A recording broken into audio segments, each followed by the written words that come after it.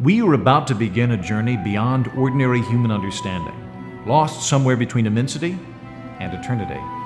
Join me as we explore our amazing debt.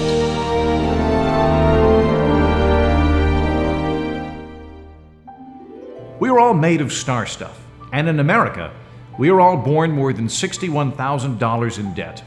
The collective debt we owe as a country now stands at $20 trillion, a level of debt unfathomable to our contemptible caveman ancestors. How could we comprehend the sheer magnitude of our national debt? With our starship of imagination. This is the USS Dumbitdownforme, and it cost $12 billion to construct, all financed through debt. We didn't have the money to build it, and we didn't want to raise taxes to pay for it, but we really wanted it.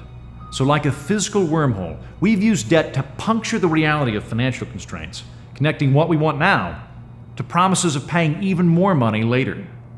Let's take a look inside to see what $20 trillion really means. $20 trillion isn't just a lot of money, it's all of the money, and then some. If we could round up all of the US currency in existence, every dollar bill, every quarter, every penny, we'd still need another $18 trillion. All the gold that's ever been mined couldn't even cover half of our debt. Yet our story doesn't end here.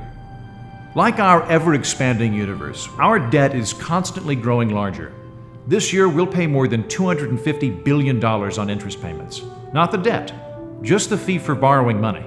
Much as cosmic expansion will inevitably lead to the heat death of our own universe, the debt, too, is unsustainable. As nature seeks balance, so too will our creditors. Will the government gut spending, defund entitlements, devalue our currency?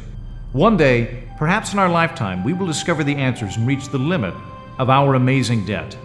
But for now, we can only behold the awesome force that binds all Americans, bewitching us with the fascinating possibility that maybe, just maybe, we're all